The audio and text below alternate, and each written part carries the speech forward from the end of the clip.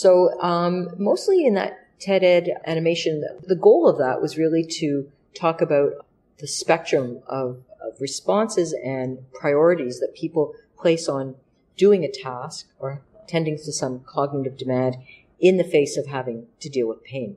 So the video, I really wanted to get across the idea that there was a large intersubject variability, and this is based on the work in the lab.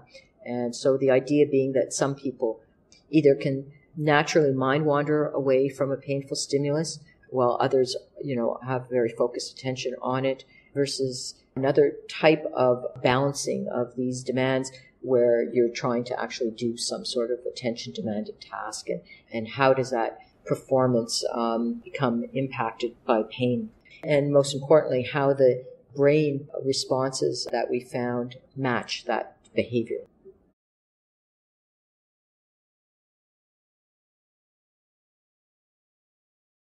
Initially we did say that we had a bimodal situation where we had people that we called P types, that were people that focus on the pain, and so their performance in a task diminished, and then A types, that people who focus on their attention to a task, and actually their performance could sometimes even improve when we delivered pain, because sometimes they said anecdotally that the pain made me focus more on getting the task right. They tried to keep pain out of their mind. But when you really look at the data, what the behavioral data really shows is that it's a spectrum, and there are people more at one end and the other. And there are some people in that kind of fuzzy middle, but the majority of people are at one end of the spectrum or the other.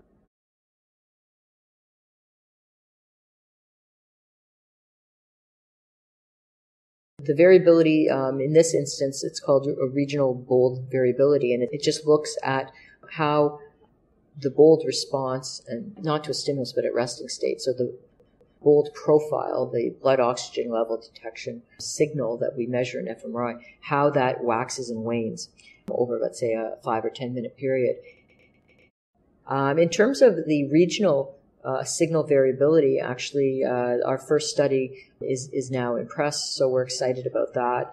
And that did show that when you have a greater variability in the signal within an area of the brain, we found that linked to people's pain sensitivity. So high variability was linked to people being less pain sensitive, and also to people being more of the A type than the P type, actually. So that's hot off the press.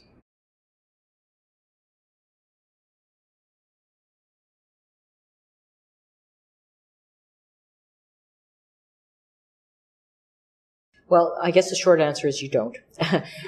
Because when you're looking at the fMRI response, you're really looking at the final outcome of whatever is going on in that individual, and where the origin of that response is really something you can't identify with fMRI. You would need other techniques to kind of dissect that apart. But I should note that people talk about a psychological source, but the reality is everything you're thinking and feeling and experiencing is in the brain.